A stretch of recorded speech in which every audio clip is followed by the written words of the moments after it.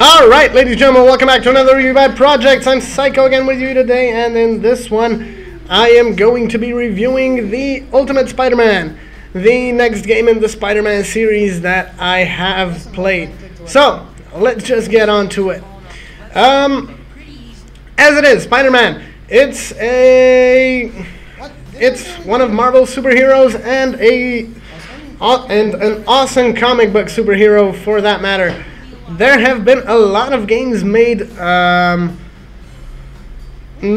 of Spider-Man, but this one is probably, up to now, one of my favorites, actually. I haven't played all of them yet. I still have to play them, but this one is probably one of my favorites just because of the comic book style that it keeps. It's kind of similar to the Telltale games, which are pretty much based on the story, but this one has a similar style, actually, a very comic bookish style, which kind of attracts the attention of the player because it's different than the others. It's not focused on being so real as it's focused on being like the comic books you have read in your childhood.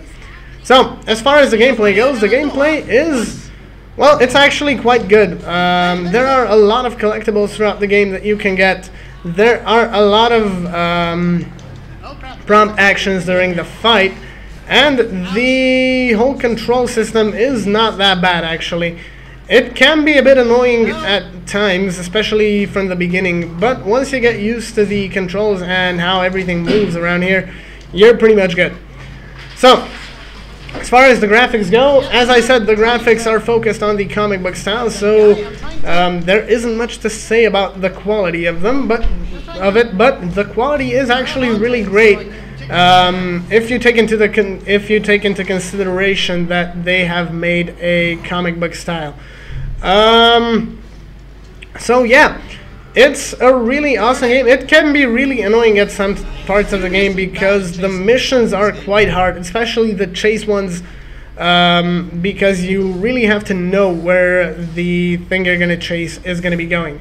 So, that's going to be all from my side for this one. In the meantime, don't forget to like and subscribe, comment on the videos, and I'll be joining you guys in the next one.